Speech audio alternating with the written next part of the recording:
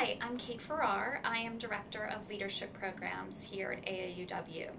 And for me this month, in regards to honoring a woman for Women's History Month, I would love to honor a woman by the name of Ella Grasso. Many of you may not have heard of Ella, but she was actually the first woman elected in her own right to be a governor. And she was governor of my home state of Connecticut, so I'm proud that that was the case. But Ella was a tireless advocate for women's issues, people of color, and middle class issues. And unfortunately, she died early in her life in 1981 due to ovarian cancer. But after that, she was acknowledged with a Presidential Medal of Freedom and also inducted into the National Women's Hall of Fame.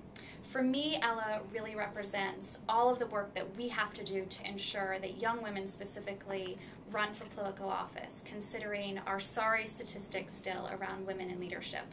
We still only have 17% of Congress are women, only 24% of statewide executive offices and legislatures are women, and we rank 70th in the world in regards to women's representation.